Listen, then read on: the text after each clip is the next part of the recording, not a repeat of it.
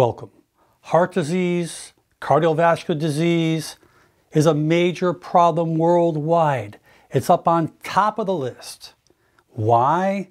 Primarily from a poor diet, being too sedentary, excessive, refined, and processed foods, just putting on extra calories in our body, turning it into visceral fat around the gut, which leads to many other complications like diabetes, clogging of the arteries, high blood pressure, metabolic syndrome. The list goes on and on. So what can you do to try to offset it?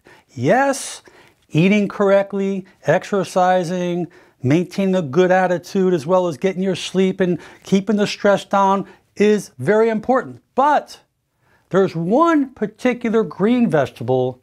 It's called spinach. I like to tell you a little bit what spinach can do for other things in your body. And then I'll explain the importance of what it can do for your heart and blood vessels. Spinach is full of insoluble fiber. It helps sustain normal glucose and insulin levels. It slows the digestion down from the stomach into the small intestine. It can also give you lots of satiety so you don't overeat. And it's an excellent source of many vitamins and minerals like vitamin A, vitamin C, vitamin K1, folic acid, iron, calcium, as well as others. It has camphorol, the antioxidant that decreases the risk of many cancers. Quercetin, which reduces inflammation throughout your body. Spinach helps reduce oxidative stress to help fight those free radicals. This helps slow down the aging process. And when it comes to your eyes, the zeaxanthin and lutein, which are the carotenoids, which are bright in color, help prevent macular degeneration and cataracts, which is a major cause of blindness. Spinach is also high in vitamin K1, which has many functions of the body when it comes to blood clotting. And because of the high amount of nitrates in spinach, this will help lower blood pressure levels and decrease your risk of heart disease. And spinach is one of the most nutrient-dense foods that you could ever eat. The fiber in there can actually lower cholesterol and triglyceride levels, helping prevent that clogging within the arteries. And the lutein in there not only helps the eyes, but it helps support the inner part of those arteries.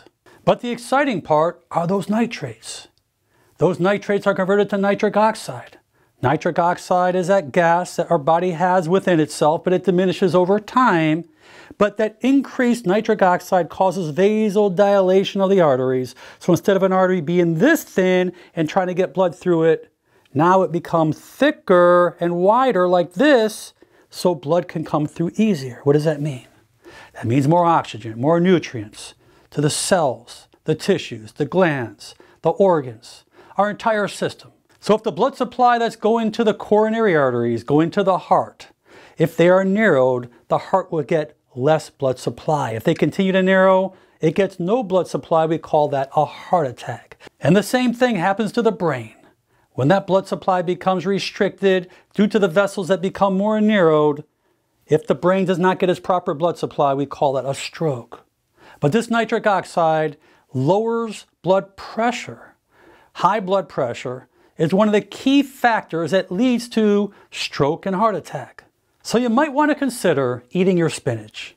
Put it in your salads, in your smoothies, wherever you like. It's alkaline. There's so many health benefits that it can do for you. And when it comes to your heart, it will love you. I hope you enjoyed this video. Please share it with your friends and family. And most important, make it a great day. I'm Dr. Alan Mandell.